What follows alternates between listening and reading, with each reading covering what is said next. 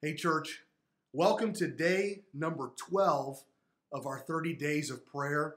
I'm excited for revival, and I pray that you have the same feelings as I do. I'm praying, I'm seeking God just like you are for personal revival, and I believe that God's going to give it to us as we seek the Lord together. Today as we come, it's Tuesday, of course, April the 16th, and we're praying for obedience. Our word today is obey. And we find our text here in 1 Samuel chapter 15 as God deals with King Saul.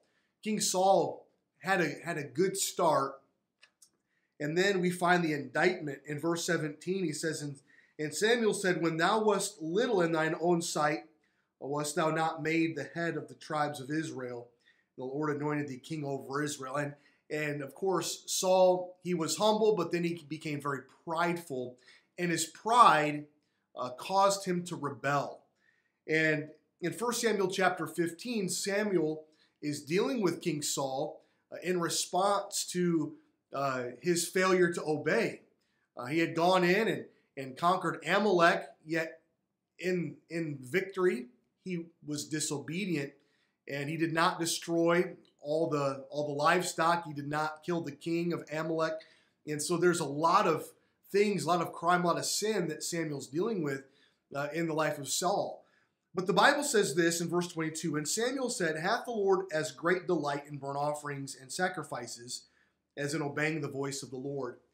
You know, sometimes in our minds we become so religious that we think we find valid excuses for our disobedience. But the greatest decision you and I can make today is to simply obey the Lord no matter what God says, no matter what we feel or what we think or what our perception of the situation might be. God always loves obedience more than sacrifice. He says, behold, to obey is better than sacrifice, and to hearken than the fat of rams. He says, for rebellion is as the sin of witchcraft, and stubbornness is as iniquity and idolatry.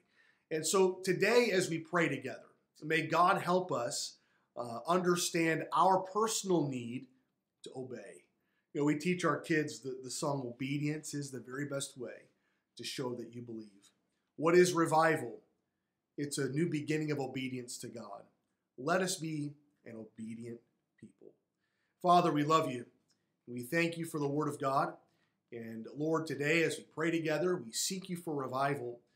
And Lord, if there are any areas in our lives where we're not obedient, we pray that you would help us understand that we need to get rid of that rebellion and simply heed the word of God. And so, Lord, help us obey. Give us wisdom. Give us help in our pursuit of Christ. And we pray in Jesus' name, amen. Thank you for joining us today. Lord willing, we'll see you back here tomorrow. God bless you.